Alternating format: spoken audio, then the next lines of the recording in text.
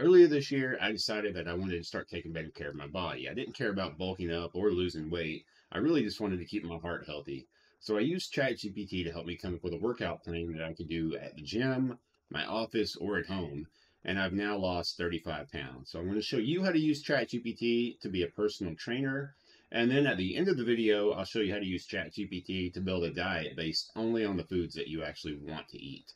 One really quick note before we dive into the video.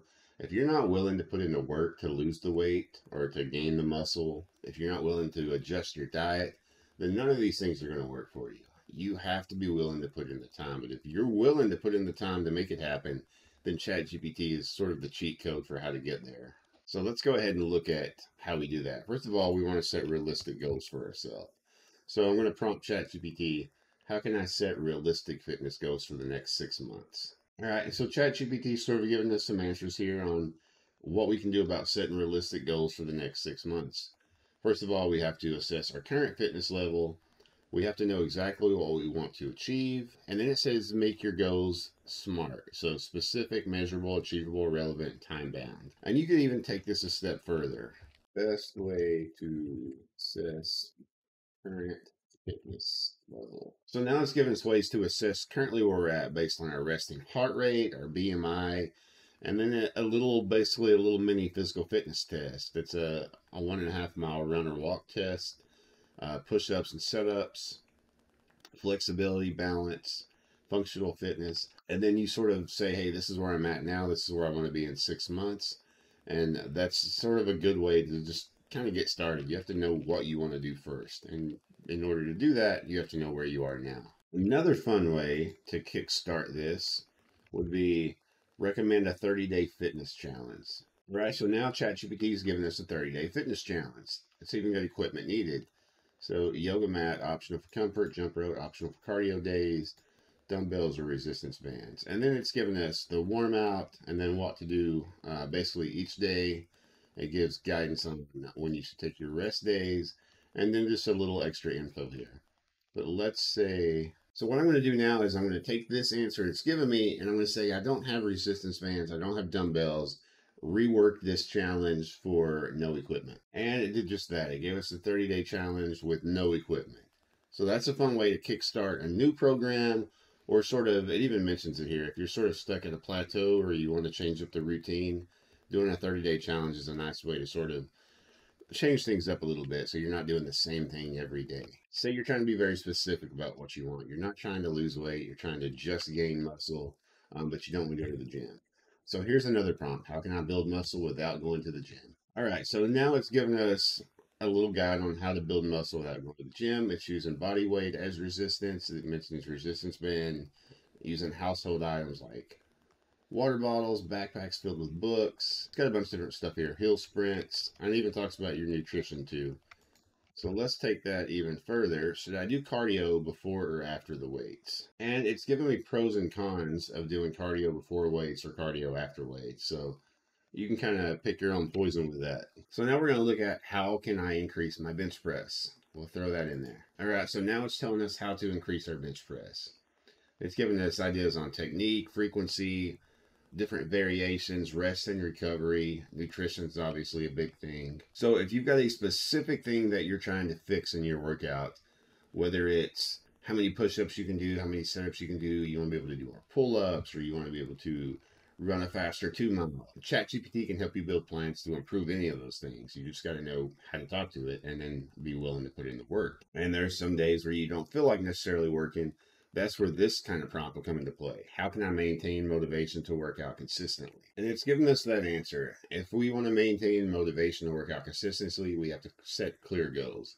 If you set your goals too strict and you know that you're not going to reach them realistically, you're probably going to give up and fail. So track your progress, establish a routine. Routine and habits are super important. Find a workout buddy. You're definitely more motivated to go if you know you've got someone waiting on you at the gym. Reward yourself, commit financially. That's just saying if you invest in a personal trainer or buy a gym membership, then you're more likely to go to the gym. Mindset shift. I feel like this is the most important. If you're viewing it as a chore or something you don't necessarily want to do, then you're going to be less likely to be motivated to do it. Mindset shift. I feel like that's the most important one. I feel like if you really want to lose weight or get into shape or build muscle, then you need to be willing to do it no matter what. If you wake up in the morning and you don't feel like getting out of bed to go to the gym, if you let yourself think like that, then you won't do it.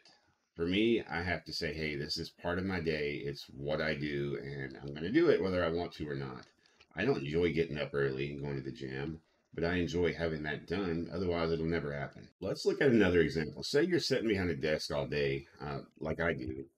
Can you provide tips for staying active during the desk job? So it's giving us a list of things you can do here at your desk to stay active, and it's got some fun ones in here. Frequent short breaks. If you're able to get up and move around, that's super helpful. I like to, a lot of the times when I'm working, I'll either stand up and do some push ups, or depending on where I'm at, I'll go run some stairs for a minute, just kind of keep the energy going. And then it's got exercises you can do at your desk. Invest in active furniture. Consider a standing desk or desk converter. I've got one of these at work and it's awesome. I try to stand as much as I can during the day. Using technology. So, fitness trackers, my wife and I have the Apple Watches, and we keep our watch face to the one that shows our rings all day. I feel like if I'm looking at my fitness rings and I know they're not closed, it drives me crazy. And then they've got it set up now to where you can compete with other people or sort of share your fitness. So when my wife hits her goals, like it'll notify me, hey, she's closed all the rings, and then the same thing for when I close all my rings. And we kind of go back and forth about it. I'll be like, how'd you close your rings today? I know you didn't do all this. Just a fun little competition between us. Let's take it a step further and say you have no idea how to start. So here I'm going to prompt and say, I've never worked out before and I want to start. I don't know what to do. I'd like to lose some weight and build some cardio. So it's giving us this list here, set some goals. It says consult a doctor if we've got health conditions or concerns. Start slow. That's super important. The first time I started working out this year, I burnt myself out pretty quickly and then took like a month off before I started to get back into it. So don't do that. Cardio training, walking, jogging, running, cycling, swimming. Super important. Everyone should be trying to get at least 30 minutes a day. That's like the bare minimum cardio that everyone should be doing. It doesn't necessarily have to be running, walking, hills, sprints. And then it's got strength training, body weight exercises, resistance bands. So it breaks all this down for us and gives us an idea about how to get started. And the important thing, clear goals. We mentioned this earlier. You have to know what you're trying to do.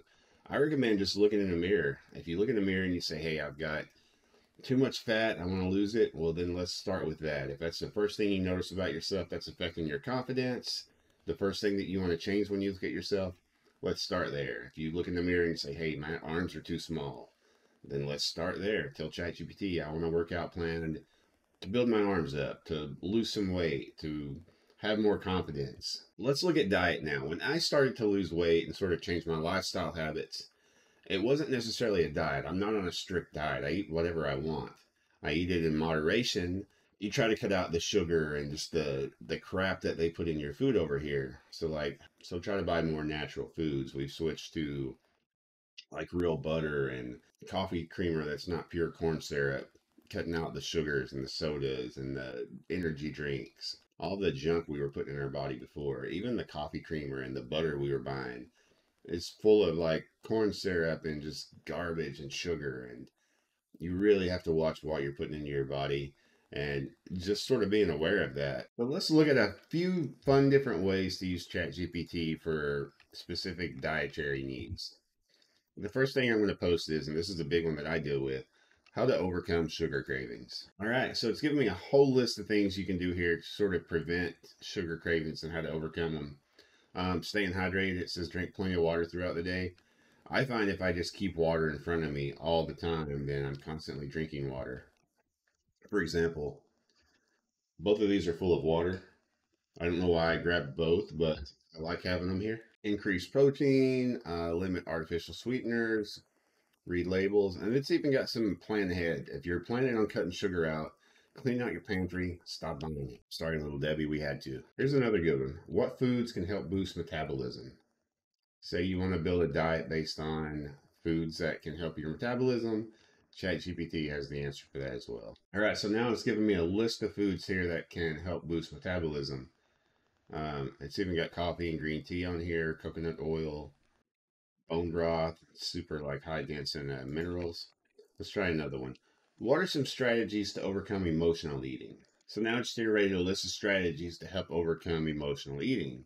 Recognize the sign, keep a food diary. This one's kind of big and it works for a lot of different things. If you're writing down when you're doing something that you shouldn't necessarily be doing or something that you're going to feel guilty about doing, then you're less likely to do it. I do the same thing for my budget. If I know I'm about to spend money, I'm going to make a note of it on my phone. Why am I spending the money? Just by the process of doing that, I've stopped spending money because I don't want to look at a list at the end of the week and be like, man, I really wasted a lot of money here. Staying active, avoiding trigger foods at home. So it's got this whole list. Limit alcohol and caffeine because those can contribute to emotional eating. Boy, can they. Here's another fun one. What foods can help reduce inflammation in the body? This is especially important if you are planning to work out. All right, so now it's giving us this list of foods that'll help prevent. So now it's giving us this list of foods that'll help reduce inflammation in the body. Fish, berries, a lot of things with antioxidants in it. For example, did you know extra virgin olive oil has properties similar to NSAID painkillers? That's like taking like a Motrin, for example. Nuts, cherries, whole grains, beans. So it's giving us this whole list of things here that helps reduce inflammation in the body. Super helpful. Let's say you know what kind of diet you want. You've seen it on podcast or on another video, or your friends are talking about it. What are the pros and cons of the paleo diet? And it gave us that exactly. Pros, cons of the paleo diet. You can do this for any diet, or you can design your own diet and say, hey, what are the pros and cons of this? If you were to put like a meal calendar together, say, hey, this is what I'm eating for every day of the week. What am I going to be deficient in? You can say, hey, am I missing protein here? Do I need more leafy greens here? You can do all that with ChatGPT and sort of make sure that you're hitting everything and obviously taking your vitamins. Speaking of vitamins, so I'm going to say recommend a vitamin regimen to help me get started. Yeah, so it's giving us a list of different vitamins we can take here, multivitamins, your magnesium, probiotics. And it's also giving some ideas about interactions with medications, like certain vitamins can interact, you can overdose on certain ones. It's important to have your blood work so you know what you're deficient in. Here's another fun one. Suggest a week's worth of keto-friendly meals. Say you know you want to go on keto, but you don't know what that looks like. ChatGPT can give you an example. So now it's giving me this week worth of keto-friendly meals, and you can take this a step further. Say you don't want spinach in your diet. You can say, hey, I like this, but take out the tuna salad, take out the mushrooms, and have it rebuild it just based on foods that you actually will eat. So that's it for this video. I hope you enjoyed. I hope you took something from it. And like I said in the video, you have to be willing to put in the time. I get up at 4 o'clock in the morning. I go to the gym. I come back. I shower. And then I work on editing videos. And then I get ready and go to work. I find if I try to make myself work out in the evening, I'm usually too tired from work to actually be able to make that happen. And it gets skipped a lot of the time. Get up early. Go to the gym. Work hard. I appreciate you checking out the video. If you haven't done so yet, hit that subscribe button, give the video a thumbs up. There is a link to my newsletter in the description. If you follow my newsletter, I will be sending out prompting tips on a lot of different things on diet and exercise, resume, and sort of career boosting prompts for ChatGPT. There's a lot of fun stuff coming in the newsletter, so be sure to check that out, and I will see you next time.